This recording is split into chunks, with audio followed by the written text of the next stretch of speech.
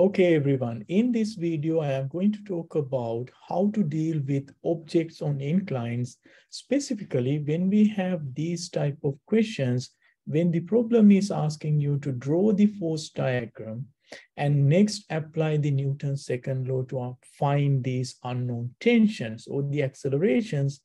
People have a hard time figuring out what should be the force of gravity, mg's, component along the incline and perpendicular to the incline. Specifically, I'm talking about right here, whenever we have an object on an incline, people really good at putting the or drawing the normal force and force of gravity always downward, straight down. And they pick the x and y coordinates. Now, next step, trying to apply the Newton's second law along the x direction or the y direction. Force of normal is aligning with the y direction, but force of gravity is not. We have to figure out what are the components of force of gravity either along the negative y direction, to talk about the net force along the y direction, to talk about the net force along the x direction, how much is this component.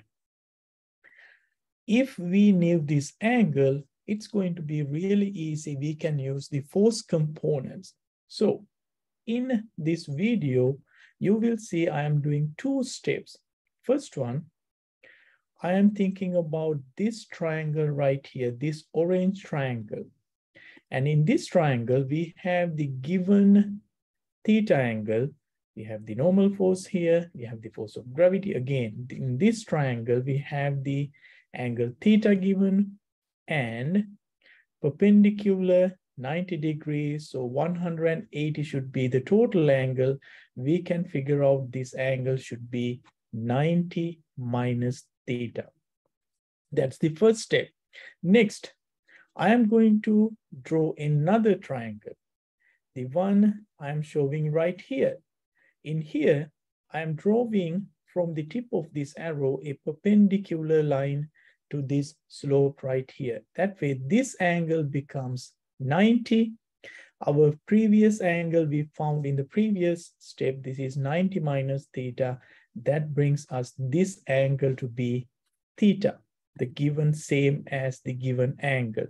Now, the z angles we are going to use here, right here, these guys. If this angle is theta, this is going to be theta. Now we can figure out the force component, force of gravity components to be mg cosine theta and mg sine theta components. Mg cosine theta here, mg sine theta. Again, details. When we figure out this angle to be the same given angles theta or alpha, we have the force given towards the angle alpha. It should be the mg cosine alpha. Now you have the force of normal along the positive y direction, mg cosine alpha in the negative y direction. It's easy. Now the next step, apply Newton's second law. Away from the angle mg sine alpha, that's the only force along the x direction. You can apply Newton's second law if net equals m times a. And these could be the problems. Just one slope on a mass on the slope moving in an acceleration. There we go. All you have to worry about what are the forces acting on. The normal force, force of gravity, but now we know it has two components, one along the slope, one perpendicular to the slope. If the surface had friction opposite to the direction of the motion, we will have the friction force. Sometimes we will have one mass on the table, on the slope, other mass is hanging. Still, when you focus on this guy right here on the slope, the forces, there will be a tension force, the normal force, force of gravity has components. In this case, I assume there's no any friction. That's why I did not include any friction force. Also, sometimes people find these problems are really complicated, but focus one at a time. When you focus on this mass m, angle theta is equal to 45, no matter what is the number of the angle, 30, 40, 60, whatever, All you do, same step at the previous: force of tension, the tension force, normal force, force of gravity components. I again assumed there's no any motion, no friction.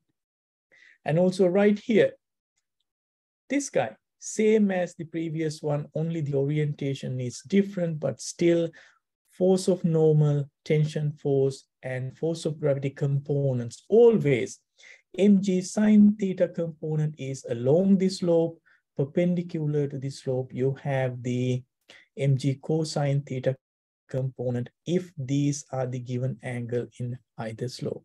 Okay, I hope this helped.